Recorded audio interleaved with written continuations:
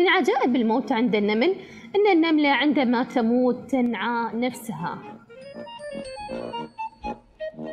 لاحظ العلماء أن النمل ينشر عند موته رائحة خاصة تنبه بقية الأفراد على ضرورة الإسراع بدفنه قبل انجذاب الحشرات الغريبة إليه.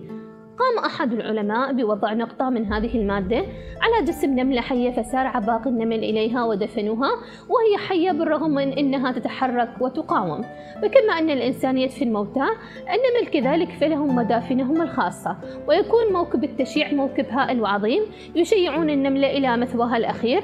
ومن كثرة الاحتكاك بالموتى تنتقل رائحة الموتى إلى النملات اللاتي يقومن بعملية الدفن، فتحرص النملة عندما ترجع من المقبرة بلعق نفسها بلسانها لتزيل كل أثر عليق بها من الرائحة، لأنها إن بقيت ستدفن وهي حية.